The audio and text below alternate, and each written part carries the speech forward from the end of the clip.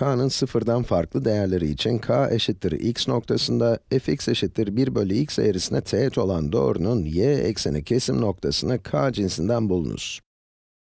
Öncelikle soruda ne sorulduğunu anlamaya çalışalım. Bu y ekseni, bu da x ekseni. Fx eşittir 1 bölü x'in grafiğini de bu şekilde çizebiliriz. Burada sivrilir, sonra aşağıya doğru iner ve böyle devam eder. Yaklaşık olarak böyle görünüyor. Negatif tarafta da böyle çizebiliriz.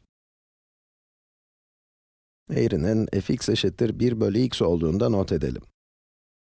Soruya göre x eşittir k noktası bizim için önemli ve sıfır dışında herhangi bir nokta olabilir. Mesela, burası k olsun.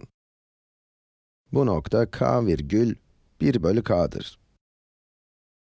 Şimdi bu noktadan geçen teğeti çizmeye çalışalım. Evet, buna benzeyen bir şey olacak. Bu teğetin y ekseni kesim noktasını arıyoruz. Yani teğetin y eksenini hangi noktada kestiğini, bu noktanın, bu mavi noktanın koordinatlarını bulmamız lazım.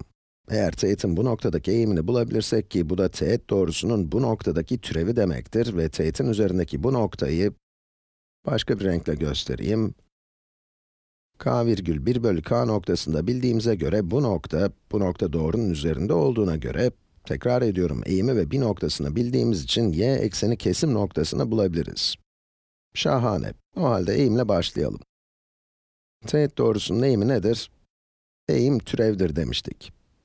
Kuvvet kuralını kullanabilmek için fx'i 1 bölü x yerine x üzeri eksi 1 olarak yazalım.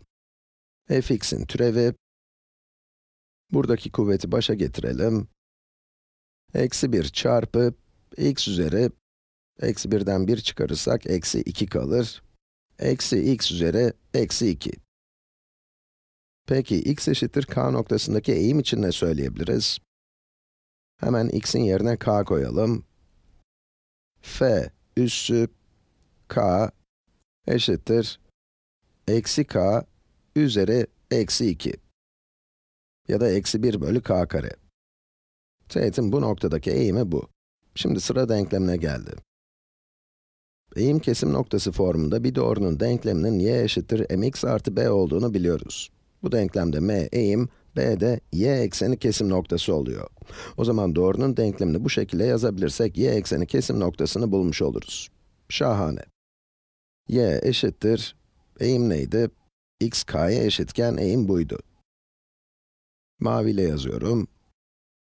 Eksi 1 bölü k kare çarpı x artı b.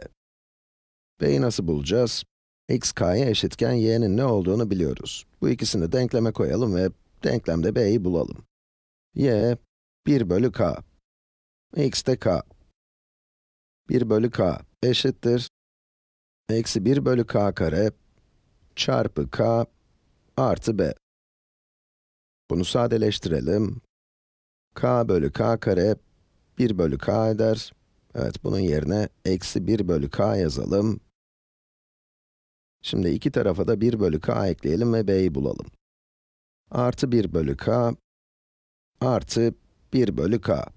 Sol tarafta 2 bölü k, sağ tarafta da b kaldı ve işte bitti. Eğriye x eşittir k noktasında teğet olan doğrunun y eksenini kestiği nokta 2 bölü k'ymış. O zaman doğrunun denklemi de şöyle olacak. Onu da yazalım, bu kadar iş yaptık, onu da yazalım. Y eşittir eksi 1 bölü k kare x artı 2 bölü k. Bu kadar basit.